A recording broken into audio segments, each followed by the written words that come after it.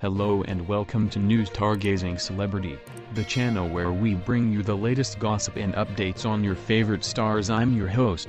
Insert your name, and today we have some juicy news for all the Taylor Swift and Travis Kelce fans out there.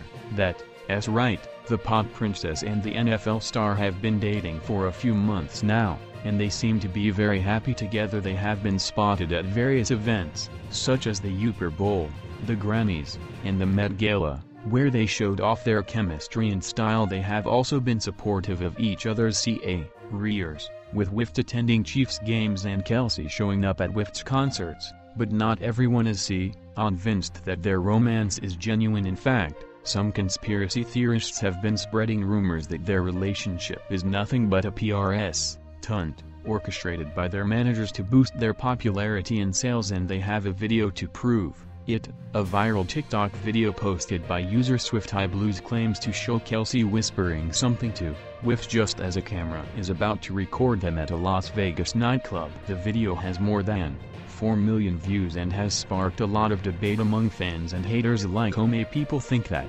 Kelce is telling Swift to act more affectionate for the camera, while others think that he is just complimenting her or making a joke.